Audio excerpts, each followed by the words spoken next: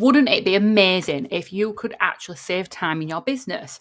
I'm going to show you how you can set up Calendly to automatically create a card inside Trello on a certain board with a due date, a description, and a checklist. And this is going to be super quick. So you can just check the length of this video, and that's how quick you could get this automation set up.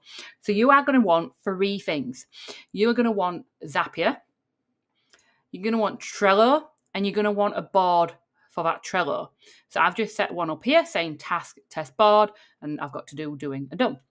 And you're going to want your Calendly account as well. So of course, with Calendly, there's different calls you may have. So I am going to show you how we can filter this as well. So to get started, I am on the paid plan of this. You can do this on the free plan as well. But I'm going to be showing you some things that you can only do on the paid one, but we'll explain when it is only a paid feature.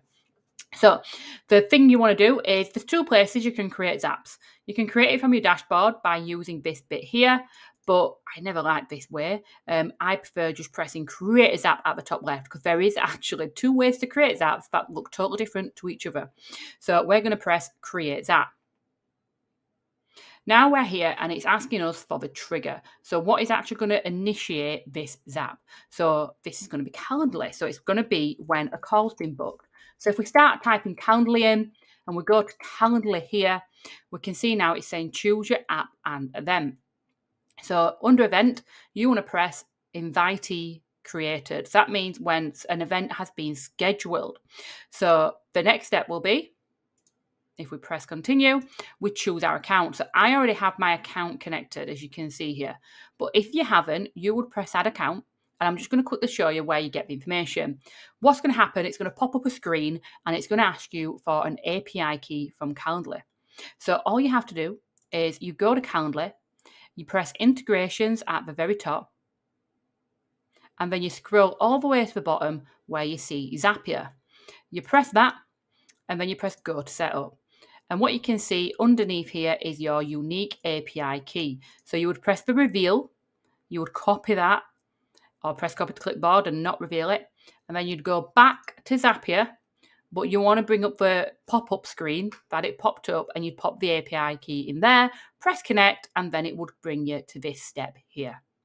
So then you'd press continue, and you need to have a test subject. So if you've just had a call recently booked, you could use that.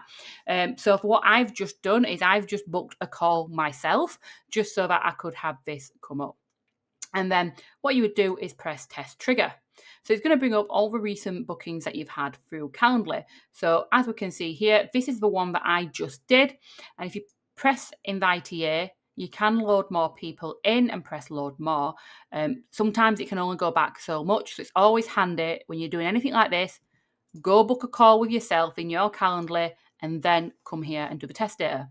So let's just say you got to this step and then you thought, oh, I've not done no test data. Just press here and press load more after you've gone and done the test. You don't have to start again. So what we're going to do here, if you scroll down, you can see this is IT Moon. We can see here that it's Laura Burnett who's booked, and that's the email that I use. So we can see everything in here. So I'm just going to press continue. And now is the next step. So if you are on the free plan, you would just go to the next step. But if you are not on the free plan, you may want to add this step in. So I have lots of different calls. So if we have a look, I've got like so many different calls that actually I don't want the same thing to happen for each of these calls. So a power hour, I want something else to happen compared to a new client meeting. Therefore, on the paid plan of Zapier, you have this filter step here. So if I press filter, I can say only continue if. So I'm going to say if the event type contains, and then I'm going to type in new client meeting. So this will only trigger if the event type has new client meeting in it. So this means if someone books a power hour, then they're going to start on this. Yep, something's been created in Calendly. it's going to come to this step and it's going to check if it contains new client meeting, but it doesn't. It says power hour with Laura. So it's not going to continue. So you might be able to see there how you can possibly use that filter step. So if you're not on the paid plan, you won't be able to do this. So whatever that event is, no matter what event it is, it's going to happen for all of them. Radio. So let's press continue. And it tells us, yep, your Zap would have continued. So then we can press continue again. And now we're choosing what we want to connect it to. So we want to connect it to Trello. Oh, no, I can't even type. So again, press Trello. And then it's saying choose your event. So what I want it to do, I want it to create a card. So I'm going to press create card. Press continue. And then here it's asking me for an account. So obviously I've already got mine connected. But if you was to connect a new one, again, you'd press connect a new account. It'd bring up this little pop-up screen, which you may not be able to see. And it basically it asks you to log in. You don't have to get any API codes or anything like that. So then we're going to press continue. And then here is where we're going to put all the information we want. So we're going to choose our board. So I'm just pressing choose board. And I have a lot. So if you haven't got a lot, you may be able to just literally pick one. But I have got a lot. I'm just going to search test. Oh, it's bringing me the wrong things up. Hang on.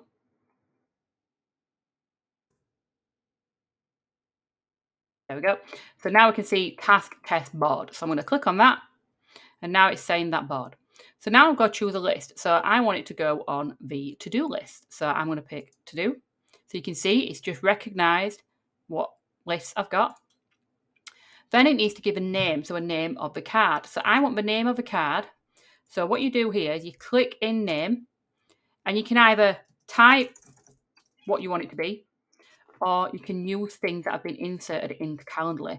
So I'm going to click on Calendly here in insert data and choose invitee name. And then I'm going to do a space, a dash, as I'm just typing in at the moment, and I'm just going to put in there new client meeting, and then click off. So as you can see there, the name's in, easily done. And now I'm going to put a description in. So I'm going to actually type this out and put a new client meeting was booked for, and then you can actually put information into this as well. So again, I can put invitee created. I'm going to press show all options and pick the event start time. Please ensure you follow up and do research accordingly. There we go. And then I'm going to click off. Now the label, so you can pick a label color. So I'm going to pick yellow. And then the card position. So do you want it to go to the top or the bottom? If you do want to select a member, you can put that on. And then the due date. So I want this to be due. Again, I'm going to click on Calendly, show all options. I want it to be the end time. But then I'm going to do space. I'm going to do a plus sign and type in 24 hours. So what that's going to do is going to set the due date to 24 hours because I want whoever's going to be responsible for this task to do it within 24 hours. Again, let's click off. Any attachments, URLs, etc. But I also want a checklist. So I'm going to put in here a checklist. So I'm just going to name it follow up. And then you put in your name. So the first task will be send email about what was discussed on call. And if you click off, it adds another line. So now I can add another task in. Follow up 1 week later. And obviously you can add more and more in. So then we're going to just press continue. And under here, what we want to do is we want to say test and review. So if we press test and review, it's saying it's sending a card to Trello. So it's saying here, a card was sent to Trello about 2 minutes ago. So now if we go into this Trello board, if it's all worked, so I'm doing this live with you, if it's all worked, the card should have appeared. Ta-da! There it is. So we can see Laura Burnett, new client meeting. That was the title we gave it. If we bring it up, we can see it's got the yellow labeling, which I've assigned to Laura. We've got the due date, which is set for 24 hours after. The new client meeting was booked for the 17th of 2022, 10 o'clock. Please ensure you follow up and do research accordingly, and the checklist is there with its title. That's it. Happy days, all done. So before we stop, just a little bit of best practice here. You do have to press publish, but before you do, I always like to name it at the top left. So we're going to name this. We can put Calendly. No, I'm not putting Calendly. I'm going to put new client meeting to Trello. There we go. Click off that, and then press publish.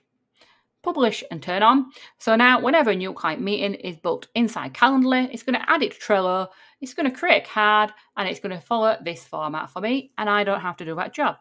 Might save me 5 minutes every time a new client meeting is booked, which over here is going to save me lots of time. So if you want to see more stuff like this, please subscribe to our channel. It helps support us even further, and make sure to check out everything that we have on offer.